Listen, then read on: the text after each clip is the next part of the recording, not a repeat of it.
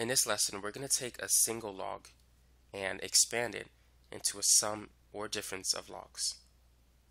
So before we do that, let's just review some basic properties. As you mentioned before, log of a to the n is equivalent to n log a.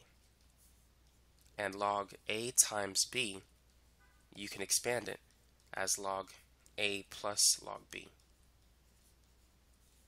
And log a divided by b is going to be log a minus log b.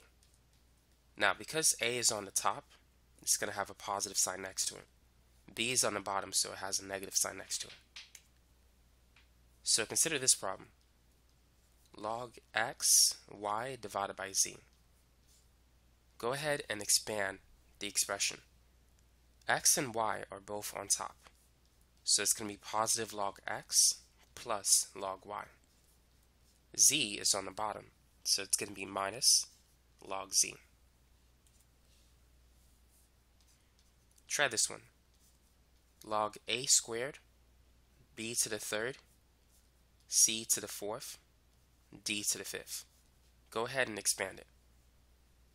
So a and b are both on top, so it's going to be positive log a squared plus log b to the third. C and D are on the bottom, so it's going to have a negative sign in front of it. So it's going to be minus log c to the fourth minus log d to the fifth. Next, we need to move the exponents to the front, and that's the last thing that we need to do. So the final answer is 2 log a plus 3 log b minus 4 log c minus 5 log d. And that's it for this problem. Let's try one more example. Go ahead and expand the log.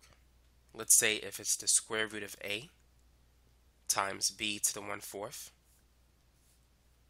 divided by the cube root of c to the 5th raised to the 3rd power. Now the first thing that I would do is move the 3 to the front. So this is going to be 3 log, and then next we need to get rid of the radicals. We need to write them as an exponential fraction. The square root of a is basically a to the 1/2. The index numbers are 2. And then we have b to the 1/4. The cube root of c to the 5th is basically c raised to the 5/3. So now we can expand it. So a is on top, and so is b. So it's going to be positive log a to the 1/2 plus log b to the 1/4. Now c is on the bottom, so it's going to be minus log c to the 5/3. Now let's move the exponents to the front.